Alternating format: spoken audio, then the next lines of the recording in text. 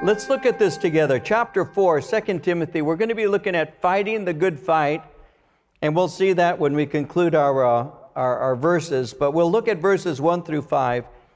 I'll give you an introduction as I normally do, and then move on into our study. So today we're in 2 Timothy. We're going to look at chapter 4.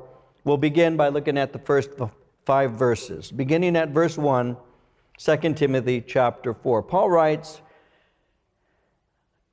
I charge you therefore before God and the Lord Jesus Christ, who will judge the living and the dead at his appearing in his kingdom. Preach the word. Be ready in season and out of season. Convince, rebuke, exhort with all long-suffering and teaching. For the time will come when they will not endure sound doctrine, but according to their own desires, because they have itching ears, they will heap up for themselves teachers, and they will turn their ears away from the truth and be turned aside to fables. But you, be watchful in all things, endure afflictions, do the work of an evangelist, fulfill your ministry. Paul has been instructing Timothy concerning last days conditions. And as we've been going through 2 Timothy, especially chapters 3 and 4, we've seen that Paul has said to him a few things that relate to the conditions that would be prevailing in the days just prior to the return of Jesus Christ. He had said in the last days that there would be dangerous and evil times that were existing. He had said to him, believers will be persecuted, evil will flourish, deception will be on the increase. He had pointed out that the church itself would be infiltrated, that there would be tares amongst the wheat. Instead of dying to self, loving self would dominate the thoughts of those who profess to be Christians. And the fruit of this kind of belief system would filter into the life of the church itself. Ultimately, the genuine will be revealed, the false will be exposed. And that is because the truth of the gospel will have ultimate victory. He had said in verse 9, speaking of false teachers, that they will, in chapter 3, they will progress no further, for their folly will be manifest to all, as theirs also was. So they're going to go a certain distance, they're going to progress to a certain place, but ultimately what is going to happen is the gospel will have the ultimate victory. So in light of this, Timothy and all faithful believers are to remain steadfast. They're to remain firm in the things that they've learned. They're supposed to remain steadfast in the Word of God. He said in chapter 3, verse 14, you must continue in the things which you have learned and been assured of, knowing from whom you have learned them. So he's pointing out that they're to remain firm in the things they've learned. They need to hold fast to the Word of God. So as a believer, Timothy is to rely on Scripture, and he's to do so for all ministry. He needs to remember that it's the Holy Scriptures that had made him wise for salvation. The passages that were planted by his mother and grandmother prepared him for Jesus. As he was raised, his mother and grandmother had trusted in Scripture, and as an infant, Timothy had been bathed in the Word of God. So when Paul communicated that Jesus was a promised Messiah, Timothy had soil that had been prepared, and therefore he readily believed. You see, before I came to know Christ, the soil, my heart had been prepared. Timothy's had been prepared. I had a mother who was not a Christian, but she was a God-fearer, and she had a certain amount of religiosity about her. One of the things, though, about my mom is that she believed that God's Word truly was God's Word. Now, my dad didn't. My father did not believe the Bible and didn't want it in the house. As I grew up, I saw a mother who was, by and large, very, very submitted to her husband. And my mom and my dad didn't get saved till they'd been married 25 years. So when I grew up in the home, the first 25 years of my life as their child, I never saw my father interested in things of faith. My mom was, but not my dad. And my dad had told my mom that he did not want a Bible in the house. because the only person my dad ever knew who read the Bible, according to my father, was crazy. So he thought the Bible made you crazy. I did pretty good without the Bible. My dad thought that the Bible, reading the Bible and believing in the Bible, was a waste of time, and that it would actually contribute to you being imbalanced. So that's the one thing I can tell you that I know my mom, quote unquote, disobeyed my father in. My mom actually had a Bible that she hid in the house. And on occasion, I would see her reading it. On occasion, she'd have it pulled out. And my mom made sure that we went to what was called catechism. My mom made sure that we had religious instruction. My father was not real supportive of that. He wasn't totally opposed. He just didn't support it. He thought it was a waste of time. Not my mom. My mom thought that our hearts needed to be receptive to God, even though she didn't know Jesus until she was an older lady. But when I got saved, I started sharing with my mom and my dad. I was 20. My mom and dad got saved. And later on, my mom spoke to me and she said that she had read in the Bible. She said, there's a phrase in the Bible, it's in Isaiah. She said, there's a phrase in the Bible I read, and it said, and a little child shall lead them. She says, so I figured you must be that little child. So I listened to what you had to say. As interesting as that is to me to this day, my mom believed that the Word of God was God's Word. My heart was prepared by a mother who believed in such a thing as a God who could speak and preserve His Word, that she actually contributed that to the way I thought as a kid. I figured if there is a God, then surely He can communicate. What kind of God would be silent? Therefore, He must communicate. And I also believed that if He was God, all things were possible with Him because He's all-powerful. Therefore, if He can communicate, He must be able to make sure that His words are preserved. So it only made sense to me that if there is such a God and He is all-powerful and He does communicate, it only made sense to me that He could do so in a book called the Bible. And so I already had the soil of my heart prepared so that when somebody got saved and began to share with me the gospel, my heart readily accepted these things because I didn't have a built-in antagonism to God's Word. That's not the same today. There are many today who don't believe God can speak, don't believe God is powerful enough to preserve His Word, don't believe that He communicates through people. There are a lot of people, perhaps some in this room now, who don't believe that. Well, Timothy had a grandmother and a mother who did.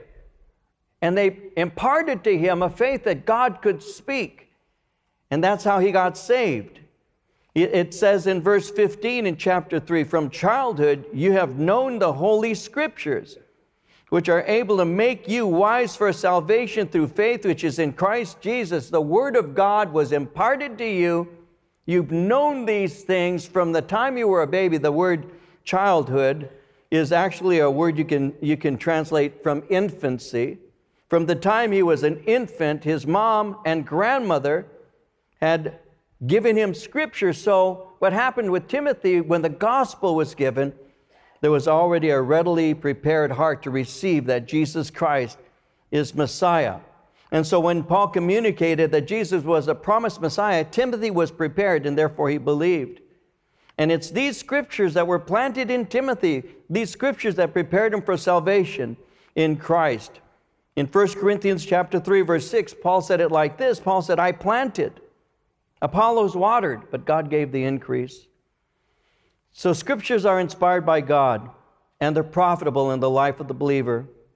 Man's wisdom can be very practical and very deep, and when moral, is greatly appreciated.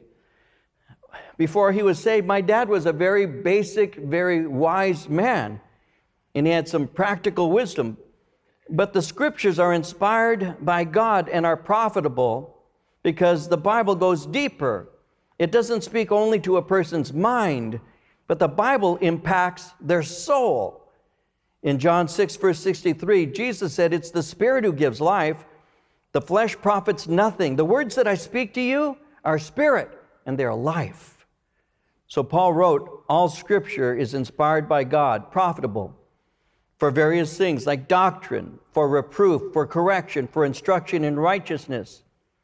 God's word equips believers for service, in contrast to the errors of false teachers. You see, the errors of the false teachers produce self-centered, greedy, arrogant disciples. But God's word produces godly people who persevere through all trials. You see, self-centered people do not endure trials because they don't have genuine faith. Jesus was speaking about that in Matthew 13. In chapter 13 of Matthew, Jesus gives a series of parables, and one of the parables he gives is a parable of the sower and the seed. And he speaks concerning the power of the seed, but the lack of receptivity of the soils. And he speaks of how a sower went out and sowed some seed, and he speaks concerning this particular soil that's referred to as stony ground or stony places. And when he was speaking concerning that in Matthew 13, verses 20 and 21, Jesus said, he who received the seed on stony places, this is he who hears the word, immediately receives it with joy. Yet he has no root in himself, but endures only for a while. For when tribulation or persecution arises because of the word, immediately he stumbles. So there are those who receive the Scripture quickly. They say, oh yeah, I believe that. But in fact, they're really not. They're really not yielding completely to God, His Word, the power of the Holy Spirit at all.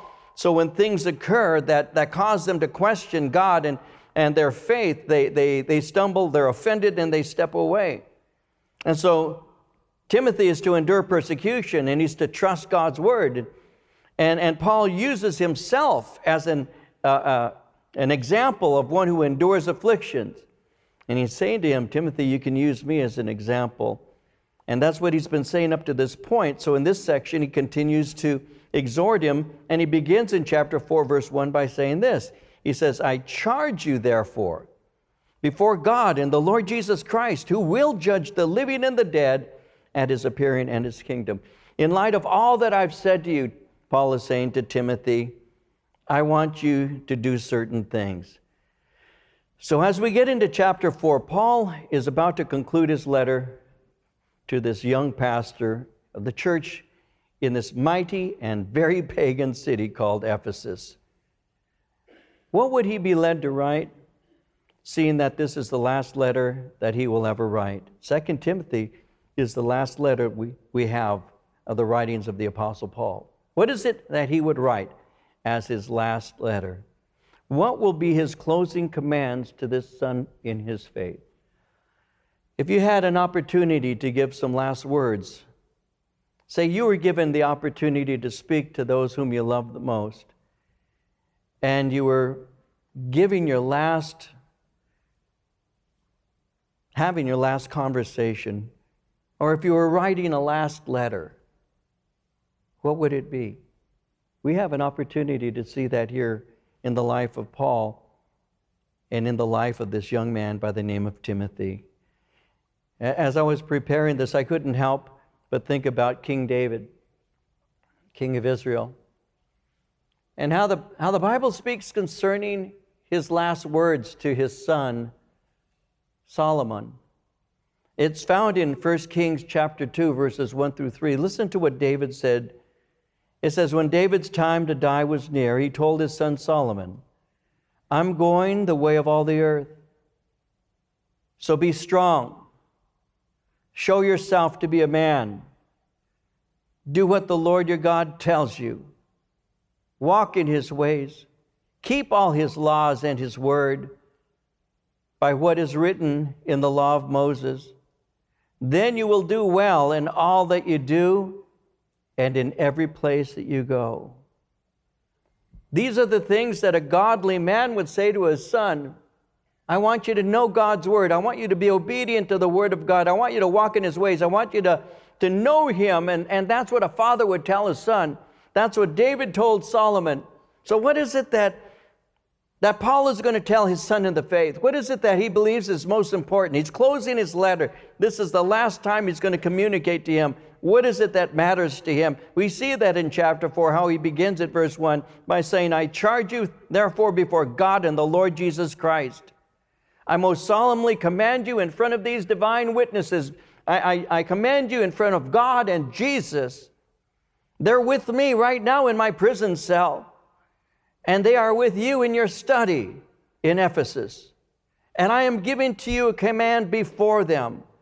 I'm giving you a charge. That word charge is a military command. It conveys urgency and obligation to respond. And he's saying, Timothy, you are a soldier. You are under military orders. So carry them out. And I'm charging you before God, Jesus Christ, who will judge the living and the dead at his appearing in his kingdom. So this emphasizes the importance of what he's saying. And this emphasizes the importance of what Timothy must do. You see, Timothy understood that he was in spiritual combat. He knew that he needed to follow orders. This is a military command.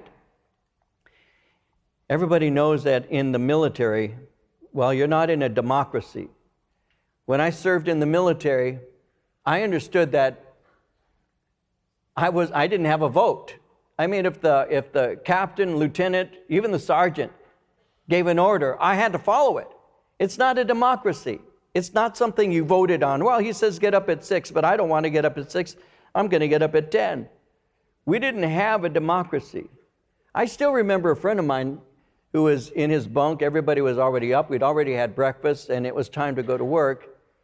And one of our sergeants walked into his room, and my friend was laying in his bunk. He didn't want to get up. And the sergeant walks up to him and says, "What are you doing?" He said, "I just don't feel like getting up." And so the sergeant took the blankets, threw them off him, grabbed him by his shirt, and threw him on the ground. You see, there is no, you have to get up. It's not a democracy. The guy says, "But I'm sleepy." And the sergeant said, "I don't care where you are, you need to get up." And we learned that very quickly. You don't have a vote. And when a commander gives to you an order, you are obligated to respond. You have to obey, as long as it's what is called a lawful order. And so what we have here is Paul giving Timothy a lawful command. He's saying, I am in God's army, the general. You are a lesser officer. I'm giving you a command. You have an obligation to hear and to obey, and this is what I'm commanding you to do. And I'm telling you this because you're in a warfare. Right now, you're in a spiritual battle. And therefore, I'm giving you commands that are going to be kept, because in doing so, you'll be victorious in the war. You see, we're engaged in spiritual warfare. And Timothy, you need to use spiritual weapons. It's like what it says in 2 Corinthians 10, verses 3 through 5. How Paul says, though we live in the world, we do not wage war as the world does. The weapons we fight with are not weapons of the world. On the contrary, they have divine power to demolish strongholds. We demolish arguments and every pretension that sets itself up against the knowledge of God. We take captive every thought to make it obedient to Christ. You're in a war. Every person in this room is in a war. If you're a believer, even if you're an unbeliever, there's a battle going on. And as a believer, we've been given commands by the Lord. The weapons of our warfare are not carnal, but mighty in God to the pulling down of strongholds, casting down imaginations, every high thing that exalts itself against the knowledge of God, and bringing into subjection every thought into captivity of Jesus Christ. That's what we've been called to. That's what equips us. And that's why Paul would be speaking to the Ephesians, and he'd say that we have weapons of warfare. He would say that our waist is girded with truth, that we wear the breastplate of righteousness, our feet are shod with the preparation of the gospel of peace, that we have the shield of faith, the helmet of salvation, and the sword of the Holy Spirit. These are the weapons of your warfare. And the weapons of your warfare are not carnal. They're not earthly. They're not fabricated after the weapons of the military of the world, but they're spiritual. And thus you need to understand that. You need to understand that spiritual war requires spiritual weapons. And if we understand that the war we are in is spiritual, then that will direct my approach to the battles that I find myself in. And that's one of the reasons, by the way, that prayer is so important. Because when you read concerning the weapons of our warfare in Ephesians 6 especially, after Paul outlines each item, he says that we're to be praying constantly, because the weapons of our warfare require us to know where we're supposed to use them and how to use them, you see. And that's one of the reasons why the annual National Day of Prayer is so important for us to observe. We should be praying every day, of course, but I think it's a special time when churches throughout the nation gather to pray. I was reading that approximately 35,000 prayer gatherings will be held this upcoming Thursday, May 3rd. If there's ever been a time when this nation needs prayer, isn't it now? And if there's ever been a time when this state needs prayer, isn't it now? We absolutely do need to pray. And God speaks, and though this was a statement to the nation of Israel, it is the scripture that is used to identify the National Day of Prayer, where in 2 Chronicles chapter 7, verse 14, God says, if my people who are called by my name will humble themselves and pray and seek my face and turn from their wicked ways, then I will hear from heaven, will forgive their sin and heal their land. So we're going to be hosting the prayer gathering in Chino at the City Hall around noon, about 11:45. And we'll hold a time of prayer that night here in our chapel at 7 o'clock. We need to pray. And in light of the prevailing conditions of Ephesus, Paul is issuing a command. He's saying this, Timothy, I have an order you must carry out. Preach the word. The term preach the word is another way of saying preach the sayings of God. Why is it important to preach the sayings of God, to preach the word? What can we glean from this that might encourage the sharing of our own faith? Well, notice what he says when he says in verse 2, preach the word, be ready in season and out of season, convince, rebuke, exhort with all longsuffering and teaching. Why would I do that? Because he said in verse 1, I charge you before God and the Lord Jesus Christ, who will judge the living and the dead. We preach because there's a coming judgment. We preach because Jesus Christ will judge the living and the dead. We like to preach how that Jesus Christ is the Savior of mankind. God so loved the world that he gave his only begotten Son, that whosoever believes in him should not perish but have everlasting life. And there are so many scriptures that tell us if you believe, then you can be born again. But we also need to understand that he's not only the Savior. Here's something that we need to remember. He is also the judge. Jesus Christ is the judge. The Bible tells us in John 5:27 that God has given Jesus authority to execute judgment. In Hebrews, in chapter 10, verse 42, Peter said that God commanded us to preach to the people and to testify that it is he who was ordained by God. It was Jesus who was ordained by God to be judge of the living and the dead.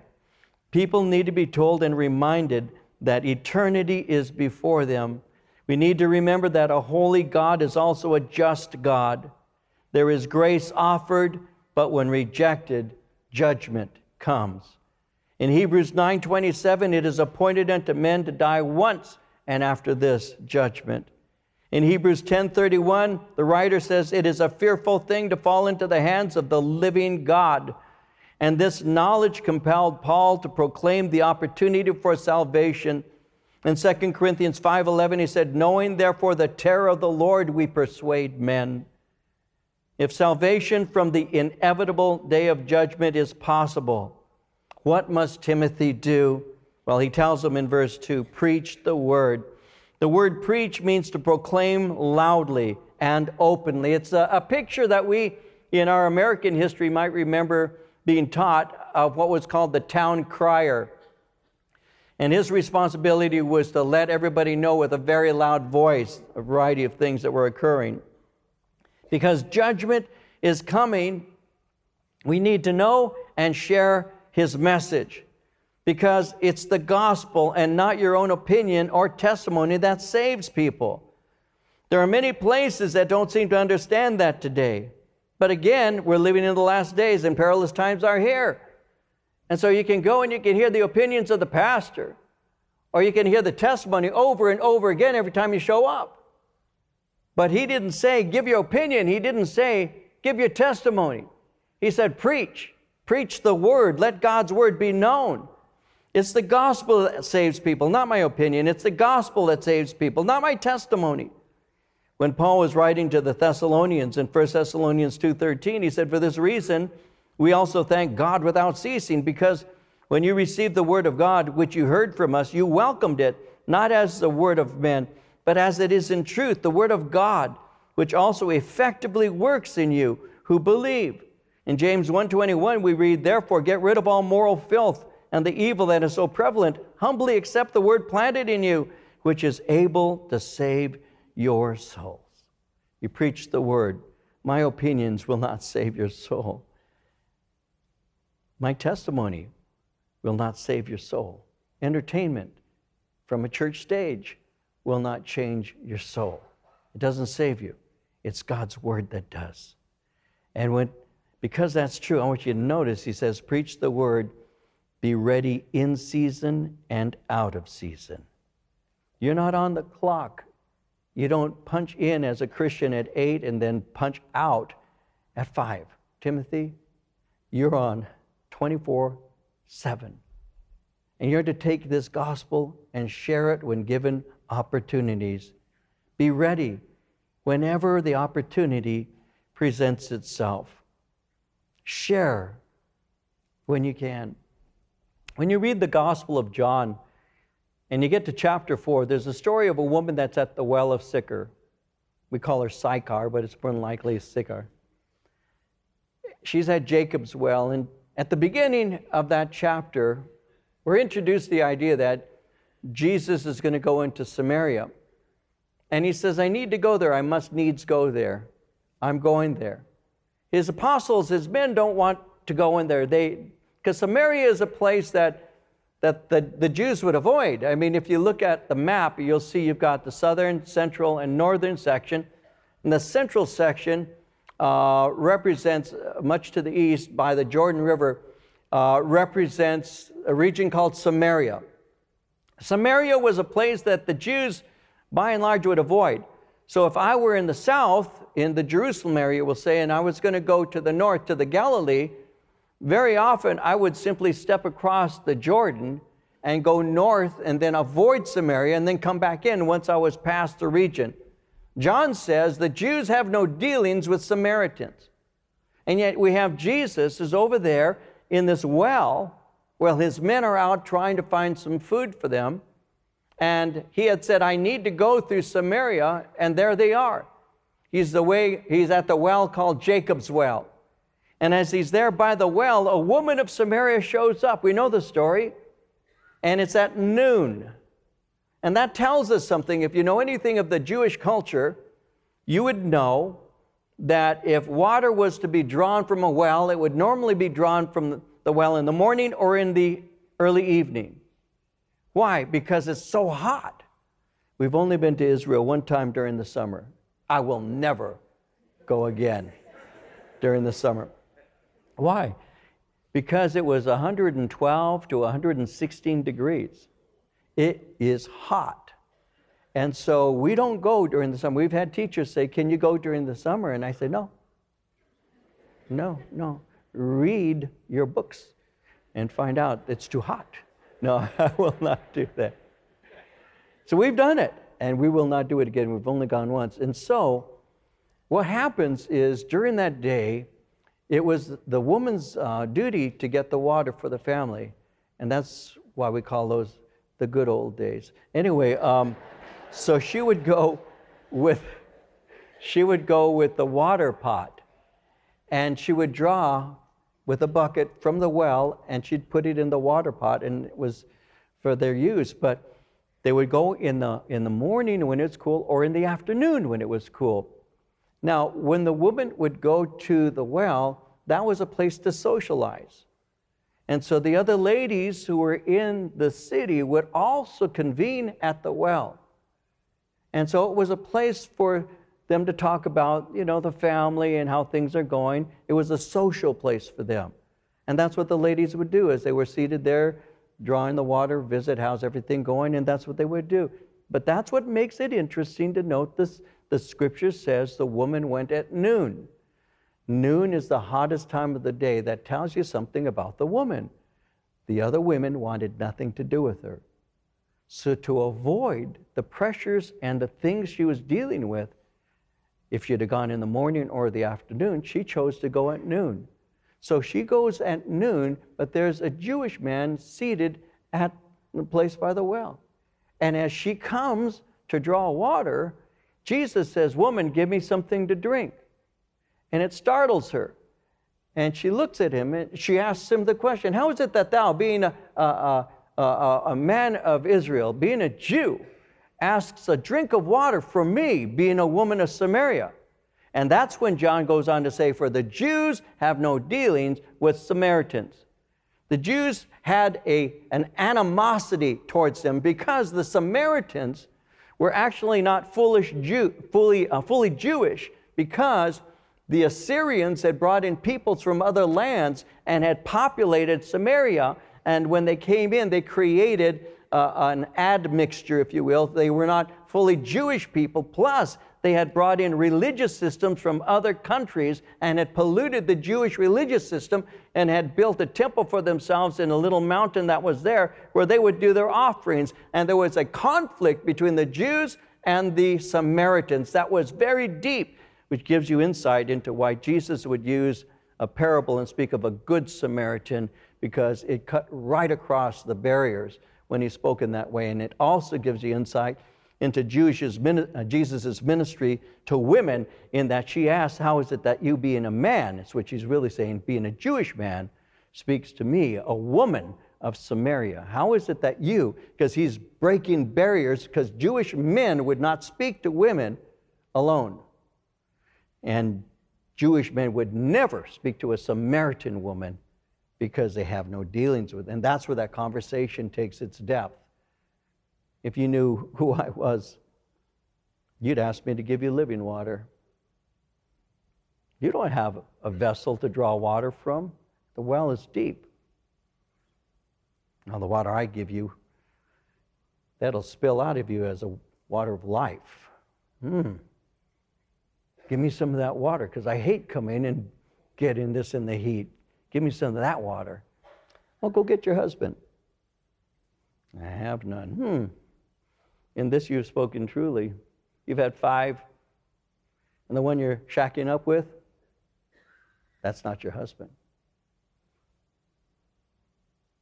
Interesting story. Let me add one little thought. She had 5 men she had been married to. She's now living with another man. That's 6 men in her life. 6 men. You've had 5 plus 1 that you're living with. That's not even a legitimate husband. You've got 6 men in your life, but guess what? You came to the 7th. 7 in Scripture is the number of perfection. You've gone through 6 men till you finally came to the right one. It's me. And you will have the water if you ask. I can give you water of life. Sir, I perceive you're a prophet. So from how is it that you being a Jew, it's now sir, it's now prophet. Because he's bringing her slowly and surely. So when he says, go get your husband, she doesn't have one. He continues speaking to her. And what is the next thing she does? She rushes off and speaks to the men of the city. Read your passages. Read chapter 4, you'll see this. She runs to the men of the city. Why the men of the city? Because the women had nothing to do with her. But she spoke to the men. Come and see a man who told me everything I've ever done. And you can almost add to that the thought, and he still loves me. And he still accepted me. Can this be Messiah? Now remember, at the beginning of the story, Jesus said, I need to go through Samaria. Why, Jesus? Because there's a woman that I'm going to meet with at noon so I can give her water of life. Be ready in season and out of season to communicate the gospel of Jesus Christ. Be ready. That's what Paul is speaking about here when he says that you need to be instant, in season, and out of season. Be ready when it's safe and you can do so in a peaceful way. But Timothy, when the days ahead begin to be tough, be ready to give God's word when conditions may be dangerous and difficult. Paul in the book of Philippians speaks concerning how you can use him as an example, because in Philippians 1 verses 12 and 13, Paul, writing out of a jail cell, said, I want you to know, brethren, that the things which happened to me have actually turned out for the furtherance of the gospel, so that it has become evident to the whole palace guard and to all the rest that my chains are in Christ. My chains are in Christ. I am in here for the preaching of the gospel. And it may not be an easy place to be, but I've been able to evangelize the whole palace guard. He had said in 2 Timothy chapter 2, verse 9, I suffered trouble as an evildoer, even to the point of chains, but the word of God is not chained. Now, be ready in season and out of season to preach the word. And he says in verse 2, convince, rebuke, exhort with all long-suffering and teaching. Convince. The word convince speaks about exposing faults. It's a word that can speak about reprimanding somebody or convicting somebody who is listening. Have you discovered that truth can be direct? And sometimes it must be plainly said, and when it's plainly said, it convinces. Jesus was speaking, we'll say, to the scribes and Pharisees. It's recorded in Luke. In chapter 11, verse 39, the Lord said, now you Pharisees make the outside of the cup and dish clean, but your inward parts are full of greed and wickedness. That's a pretty direct thing coming out of the lips of love himself. In Luke 11:43, woe to you Pharisees, you love the best seats in the synagogues, greetings in the marketplaces. Luke 11:52, woe to you lawyers, you have taken away the key of knowledge. You did not enter in yourselves, and those who were entering in, you hindered. Truth sometimes comes very plain and very convicting. And that's how you preach sometimes. Sometimes he says it'll come as a rebuke, convince and rebuke. The word rebuke means to admonish. Stephen is an example of that kind of preaching. When he was about to be martyred, he was speaking to the Jewish authorities. And this is what he said in Acts 7:51 and 52. He said, you stiff-necked and uncircumcised in heart and ears, you always resist the Holy Spirit. As your fathers did, so do you. And then they killed him.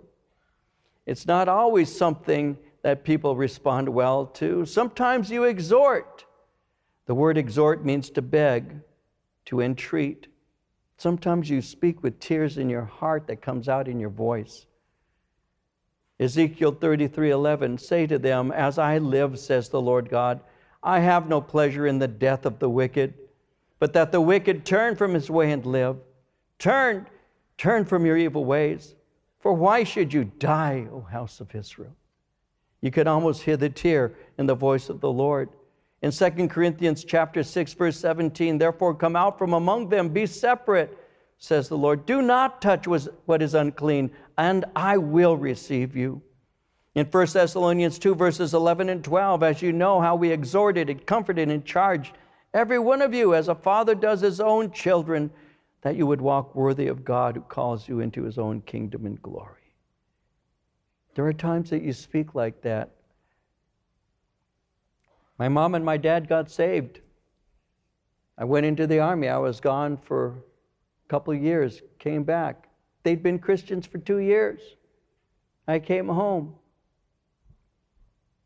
I got out around Christmas. I bought my dad some books, Christian books, that I wanted him to read because I noted some things. I had noted that my father's walk with the Lord hadn't really grown.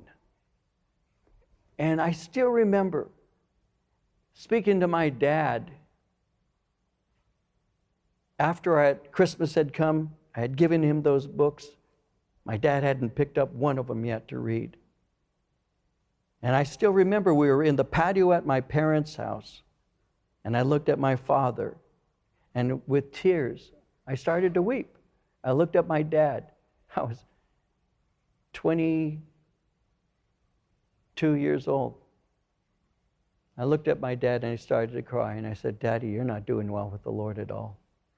I said, Daddy, you haven't grown a bit. And I was weeping when I spoke to him. It wasn't a an arrogant son. It wasn't a proudful. It was a broken heart. Daddy, you're not growing. You're not growing. I gave you those books and you haven't opened one of them yet, Dad. Open those books and read. You need to grow. There are times that you speak like that. You exhort, you entreat, you beg, and there may be tears coming down your eyes as you do it. Because your heart is pierced with the things of the Lord. Those who go forth weeping, bearing precious seed, shall doubtless come again rejoicing, bringing their sheaves with them. There's the time when a tear reveals a heart, and there are times when the minister will break and will weep. You convict. Sometimes you just speak. You exhort. You do it with long suffering and all manner of teaching. Somebody says, well, you know, why do we need long suffering? Why? Well, some things take time. Did you, when you got saved on, we'll say, a Sunday, did you the next day start teaching Bible studies on Monday with depth? Some things take time. So one of the things that I've had to learn over the years is to be very patient. I have to be patient about myself because I'm an impatient person in many ways. But I also have had to learn to be patient. I had a Bible study we used to do just up the street, not a half mile or so from here, just up the street there, East End in Philadelphia. If you go on Philadelphia from here and you're going to the west and you come to East End, you go across and you go maybe a quarter mile or less off to the side. There's a place called Loubet Grain. Some of you may be familiar with that. And there's a house, a little house, I think it's still there, that's right there on the property. If you drive by, you'll see this house, and they have placed these, it looks like boulders that they have put on the house. We used to call it a rock house. We don't anymore, but we used to call it that then because we didn't sell rock. But anyway, when you look at it, I used to do Bible studies there in 1975. I lived there. I was one of 4 roommates that rented out that house. We spent $25 a month rent. Those are the good old days. $25 a month rent.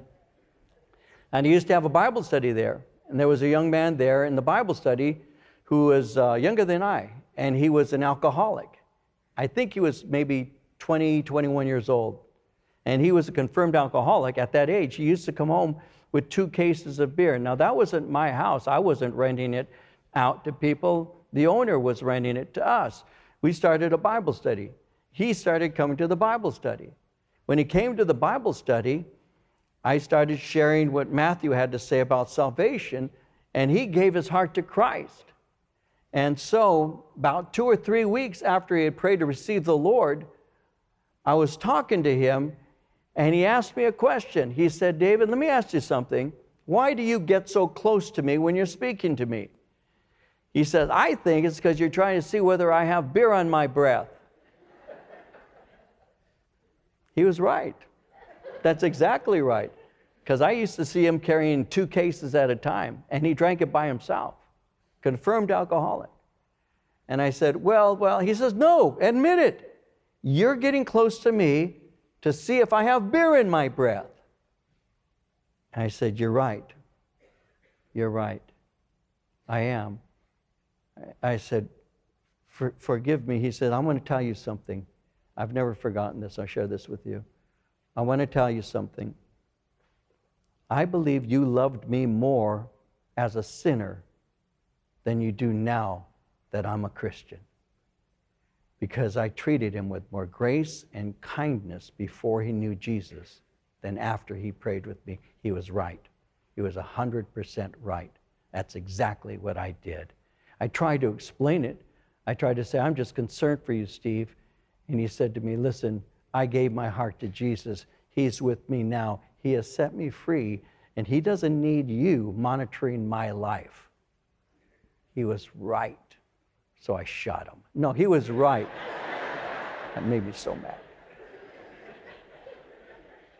and he went to heaven. No, he was right. Have you ever done anything like that? You ever been treated like that? Somebody watching you with this holy spyglass to see whether or not you're doing right or wrong? Guess what? It's not that I should ignore my brother and ignore his sin. No, I'm not saying that. I'm not saying just give him permission to sin. No, of course not. I should love him enough to tell him the truth, but at the same time, I should know that God is able to take care of those who are his. He knows how to take care of his kids. He knows how to chasten them. He knows how to spank them. He knows how to bring them back in line. He really does. And so we have to realize that some things take time, and that's why you do this ministry with long suffering and teaching. Just hold on and watch what God will do. Because Steve eventually met a good Christian girl. They got married, served the Lord, continued on. As far as I know, 40 years later, they're still serving the Lord. Because God has a way of doing that. That's what the Holy Spirit and the Word of God does in somebody's life. It transforms you by the grace of God. So Timothy, understand that. Understand that. Well, why? We better rush on. I've got to get to verse 3. For the time will come when they will not endure sound doctrine, but according to their own desires, because they have itching ears, they will heap up for themselves teachers. They will turn their ears away from the truth and be turned aside to fables. Why would we do that? Well, because the time is coming when they will begin to select teachers who will tell them exactly what they want to hear. According to their own desires, because they have itching ears. They're going to heap up unto themselves teachers. That time, by the way, is now. Somebody said the thirst for novelties in doctrine, the desire for a teaching that, while offering peace to a troubled conscience, would yet allow the old self-indulgent life to go on as before, will increase. And that's true. It's a message that is devoid of a call to live for Christ. The time will come. The time will come when they will not endure sound doctrine. The time will come when they are going to basically collect teachers who tell them exactly what they want to hear. Their own lusts will separate them from the doctrine that purifies their souls. They will think that the teaching is too strict and harsh. So they'll reject the teaching as well as the teacher. They will seek less convicting teachers who will flatter them and say what they want to hear. They will want to hear something that they have not heard before. That's what Israel said in Isaiah 39:10. When God was speaking to the nation, he said of them, "This is a rebellious people, lying children, children who will not hear the law of the Lord, who say to the seers, 'Do not see,' to the prophets, 'Do not prophesy to us right things. Speak to us smooth things. Prophesy deceits.'" They're going to want to hear things they already believe and already agree with. And because of that, Timothy, do these 4 things. Be watchful. Endure affliction. Be an evangelist. Fulfill your ministry. Timothy, verse 5, be watchful. The word watchful means to abstain from wine. Be on the alert. Be attentive. Be discreet. He had already told him to avoid foolish arguments, to remain solid in simple truth. He was to avoid discussions that led to strife, to be patient and gentle with everybody. He told him to avoid the influence of false teachers. Turn away from false believers. So you need to be watchful. Second, you need to endure affliction. You need to be prepared to endure suffering for Jesus Christ. Don't be surprised when you go through hard or difficult times, but hold fast to the end. In 2 Timothy in chapter 2, verse 3, he said, "You must endure hardship as a good soldier of Jesus Christ." So endure affliction. Third, do the work of an evangelist. Do the work. Fulfill your commission, in other words. Keep your eyes on the things that are eternal. Continue sharing the gospel. Give away your faith. And fourth, fulfill your ministry. Don't fall short. Don't hold back. Be committed to Christ. Fully perform your ministry task. It'll evidence the genuineness of your ministry. And then Paul says, use me once again as an example, because in verse 6 he said, I'm already being poured out as a drink offering. The time of my departure is at hand. I have fought the good fight. I have finished the race. I have kept the faith. And finally, there is laid up for me the crown of righteousness, which the Lord, the righteous judge, will give to me on that day, and not to me only, but also to all who have loved his appearing. So he says, I'm already being poured out as a drink offering. A drink offering accompanied a sacrifice. It was a picture of his impending death. Being poured out, therefore, speaks of his total dedication to Christ. A drink offering contained elements of sacrifice and service, and because of this, he said, I'm ready to depart. I'm weighing anchor. I'm striking the tent. I'm moving on. And this is what I can say. I have fought the good fight. I finished the race. I have kept the faith. I have fought, I have finished, and I've been faithful. I fought as a good soldier, and I'm victorious in Christ.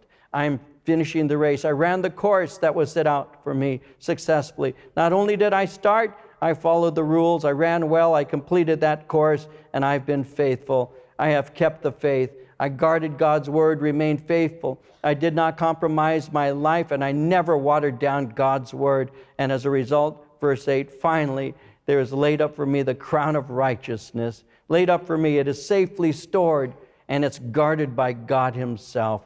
I will receive the victor's reward. And that's what motivated my service, he's saying, to God. My faith-filled expectation is to be given a victor's crown.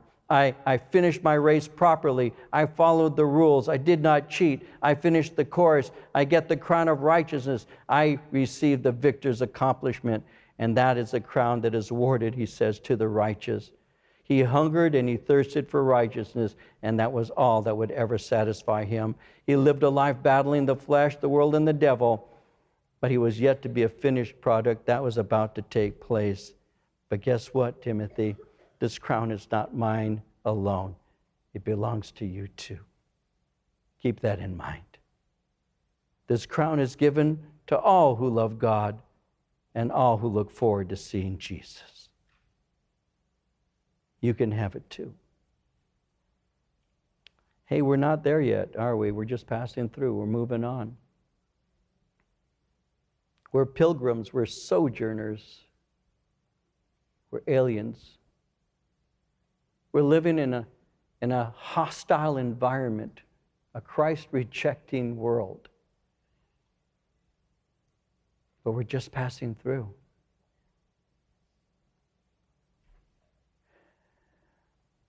There's a man by the name of Henry Morrison. He served 40 years on the African mission field. And finally, when his service was done and he was heading home, he came home by boat. On that same boat also rode Theodore Roosevelt. Morrison was quite dejected when he entered the New York harbor because President Roosevelt received a great fanfare as he arrived home. Morrison thought he should get some recognition for 40 years in the Lord's service. Then a small voice came to Morrison and said, "Henry, you're not home yet." And that's how we ought to think. This world is not my home. I'm just passing through.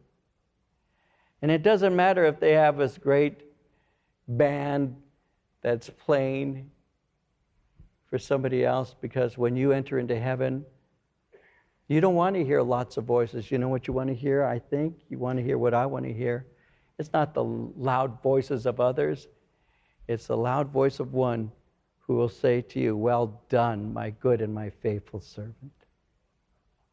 That's the voice that I want to hear someday. That's the voice that my ears have been attuned to. When I hear the voice of Jesus Christ say, "Well done, welcome home. I have fought the good fight. I have finished the race." That's what I'm going to have. That's it. That's it.